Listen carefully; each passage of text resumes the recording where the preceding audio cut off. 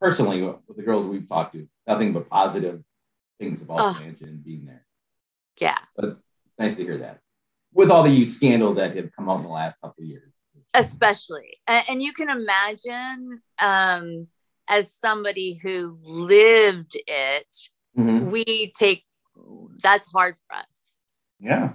You know, I mean, I can only imagine. Of course, I couldn't even bother to watch that because I had already heard, so many negative things, but it's just so important to remember that Hef was the one that you'll never hear all the background stuff. You'll never hear all the wonderful things that he did without acknowledgement.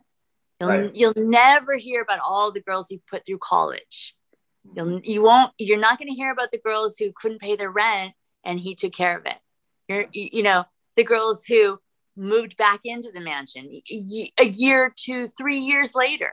Yeah. And because he's not going to talk about it. That's right. He was amazing. He was a amazing father figure to a lot of us. Yeah. And even people that joke about it and they're like, oh, you